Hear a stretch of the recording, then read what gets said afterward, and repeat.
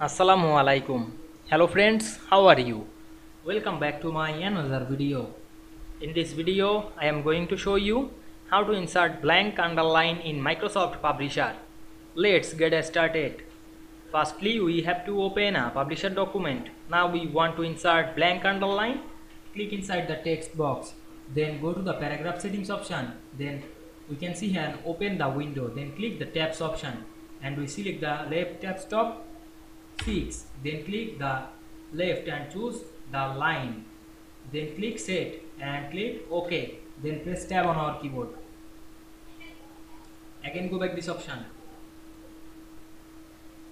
Choose this. Then select the line option and click set. Then click OK. Now we can see we insert the blank underline very easily. I hope you enjoyed the video. Please like, comment, share and subscribe my channel. Thanks for watching.